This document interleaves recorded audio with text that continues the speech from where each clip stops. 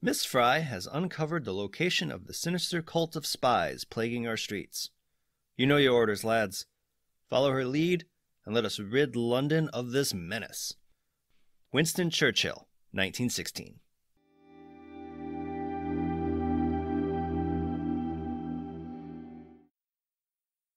Hello and welcome to Visions of the Past. My name is Andrew, and I'm the host of this Assassin's Creed lore podcast. This is episode 60, and today we're going to talk about Lydia Frye, an assassin active in London during World War I. Before we take a look at her role in Assassin's Creed, I want to take a quick look at the meaning behind her name. Lydia is of Greek origin that means woman from Lydia, which was an Iron Age kingdom that was at its largest during the 7th century BC, and is now part of modern-day Turkey. But the name didn't really emerge as a popular name until it was used in Richard Sheridan's 1775 play The Rivals and in Jane Austen's 1813 novel Pride and Prejudice. The earliest origins of the Frye surname dates from the ancient Anglo-Saxon culture within Britain.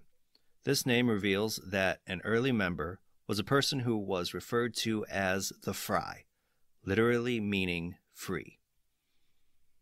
It is also suggested that the name comes from the Middle English word fry, meaning small person or child. In either instance, the origins seem to be a nickname of the first person who used the name.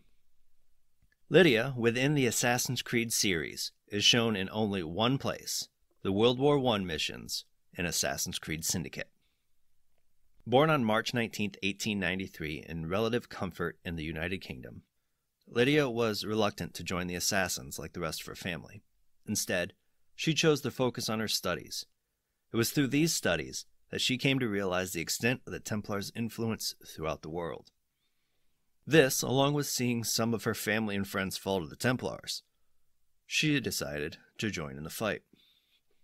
As her parents were frequently engaged in missions for the Assassins outside of the United Kingdom, she was trained by her grandfather, Jacob Frye, and her grandaunt, Lydia Frye. The pair taught her how to analyze situations and to plan accordingly, but to also be flexible enough to improvise if things went wrong. Some point before the outbreak of World War I in July of 1914, Lydia fell in love with a fellow assassin named Sam Crowder, and the two married shortly before the war. During the war itself, Sam, along with many others of the British assassins, joined the army, and Lydia decided that she would stay and keep watch over London itself. After securing her grandfather and grandaunt, who were in their late 60s at the start of the war, Lydia returned to London, working to protect it from German spies, but to also keep the Templar Order from manipulating the chaos brought on by the Great War. On September 23, 1916, Lydia followed a trail that led her to a handful of spies. Unbeknownst to her, though, these same spies were being tracked by Winston Churchill. The conversation that followed started Lydia on a journey across the city to root out a master German spy that Churchill was unable to do himself, as he lacked enough evidence for the government. After tracking down and assassinating the spy, Churchill thanked Lydia, and the two went on their separate ways. Lydia is one of the characters that I wish we had more time with. She has a quick wit and the skills of both Frye twins, both qualities that draw me into the character. She even uses the kukri that was the personal weapon of her granduncle, Henry Green. At the time we see Lydia, she is 23 and has a full life ahead of her. And with the comment she made to Churchill about wanting to be able to vote, we know that she's part of the women's suffrage movement in the United Kingdom. This gives us a lot of room for stories where Lydia can either be front and center or a side character in another story. Take, for instance, Assassin's Creed Conspiracies, a comic released in October 2016, 1 year after Assassin's Creed Syndicate. This had some sections within London that could have easily included a wink or a nod to Lydia, as if alive during this time she'd have been 47 when Eddie Gorm was asked to infiltrate the atomic program of the Nazi Germany. Sure, he was asked by two American assassins, but Lydia could easily have been name-dropped by one of the two assassins, or completely take the role of Julia Dusk.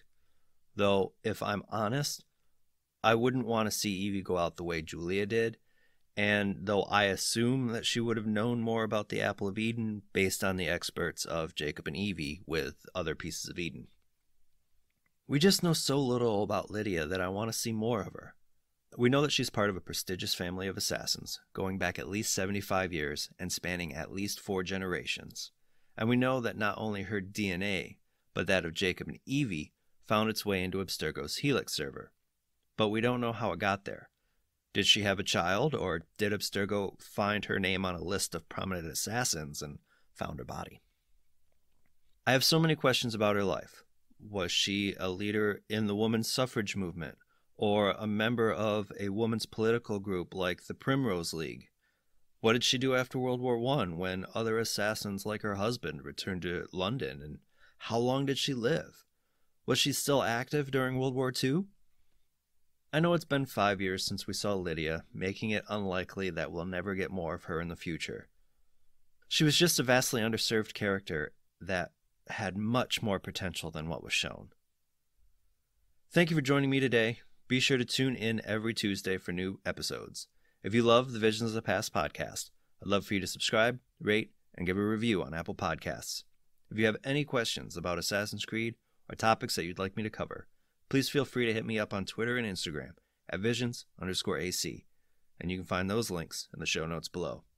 Until next time, my assassin friends, make sure to follow the Creed, and to those Templars listening, may the Father of Understanding guide you.